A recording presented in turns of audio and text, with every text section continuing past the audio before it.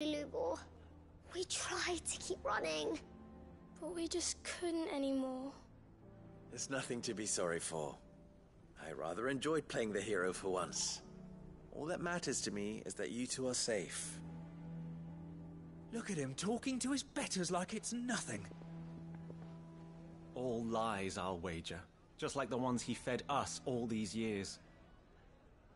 Once people make up their minds, it's hard to change them. We need to do something, and quickly. Convince the people not to let their prejudices blind them. Convince them that nothing has changed.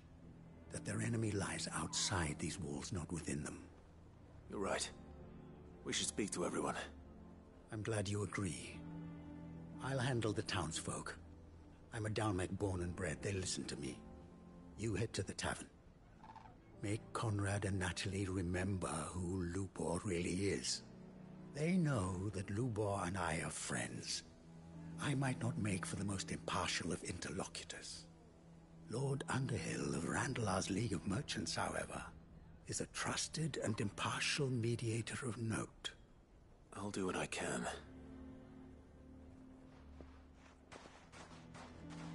Lubor, stay here with the children. I can't promise anything, but we'll try.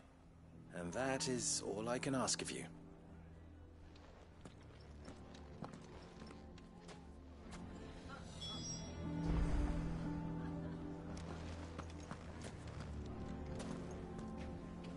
The man with the sword was going to kill us, but then Lubor shot magic at him.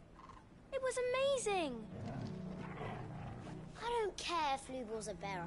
He's still Lubor, isn't he?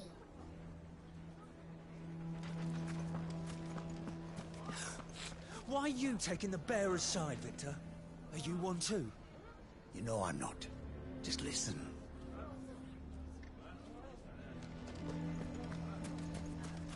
Why do they always have to make such a fuss outside? It's driving away our customers.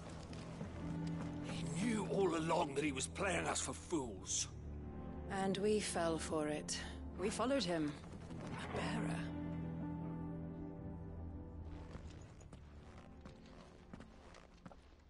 Forgive me for disturbing you, but could I have a moment of your time? I've seen your face before. As have I. Lord Underhill, wasn't it? Of the League of Merchants. That's right. I wanted to speak to you about Lubor. The rumors that he's a bearer. All true, I'm afraid. He'll never be mayor now. Not if I have anything to do with it. But what of his wares? Bearer or no, his steel is highly valued throughout the Republic. In this at least he's done the town a service. Might that not earn him a little leniency? Leniency? He pretended to be one of us when he was laughing behind our backs all the while. I'm sorry, my lord, but he lied to us. He lied to you. He cannot be trusted. So what do you propose? Will you drive him from his home? Close his forge? Perhaps. That is a question for the people of Dalimil. And they will thank you not to get involved.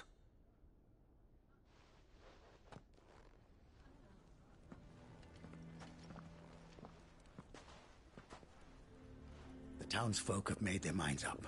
There was nothing I could do. Nor I.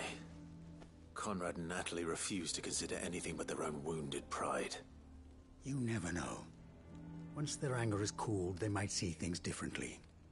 For now, we should report back to Lubor. All right.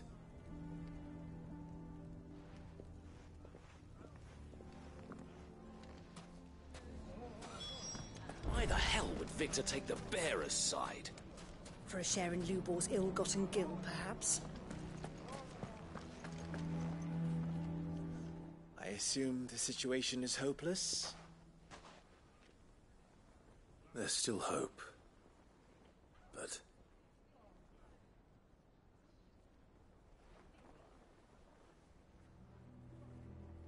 But perhaps not in this lifetime, I think it's fair to say. You mustn't think like that, Lubor. Give them time.